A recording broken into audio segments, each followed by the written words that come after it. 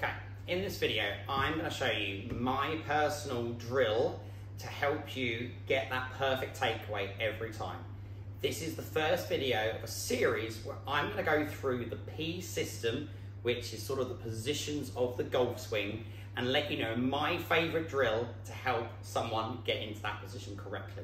Yes, golf is a very much an individual sport, and yes, everyone can swing the golf club individually, but if you are able to sort of get close or hit certain positions in the golf swing, it will help you to be consistent, and it will help you to improve and hit ball further, as well as in it straighter. So, what we're trying to achieve from the address position to halfway back, the takeaway position, or P2, is that when we take the club away, when we get here in this position, the club shaft should be sort of matching my body alignment or parallel to the ball's target line, and the leading edge of the club should be matching my spine angle.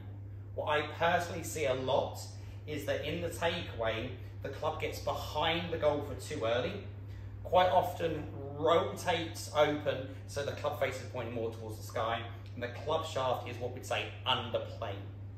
What we're trying to get someone to feel is that the triangle of their arms and their chest and their rib cage and their left side all move that club away. So from a face-on perspective, I'm trying to get someone to feel that the triangle that they form at the address position is just maintained, and everything just sort of turns away to their trail side, so right side for a right-handed golfer. What I often see is that the hands play too much of an active part, roll the club face into an open position, and get the club head behind a little bit too early. So really, I've got two drills that I normally prescribe a golfer to help them get them to that right position.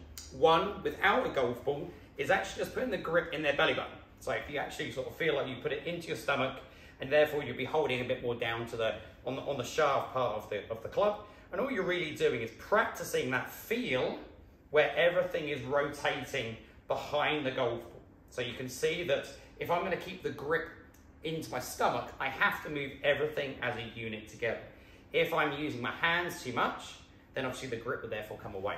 So from a down the line perspective, you can see that if I work that club back, everything is rotating, leading edge is matching my spine angle, and the club head is sort of staying in front of the body, which is an ideal position.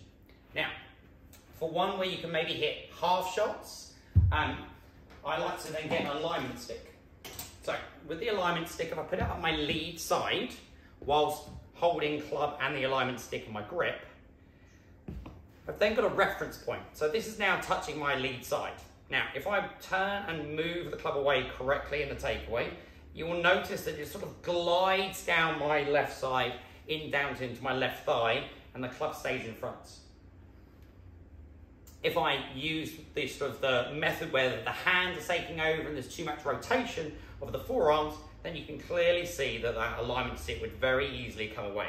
So from a visual perspective and from feedback perspective, I can know whether I've done it incorrectly and my takeaway has been too handsy, or if I've rotated the body away and kept that club in sync with my body, where the alignment stick is going down my left side. Now, I probably wouldn't do full swings with this, but you could definitely feel you could focus on getting halfway back and then rotating through the golf ball, so you can obviously then get that sensation of hitting that position, so you are in the right place to go from the address position to the takeaway position.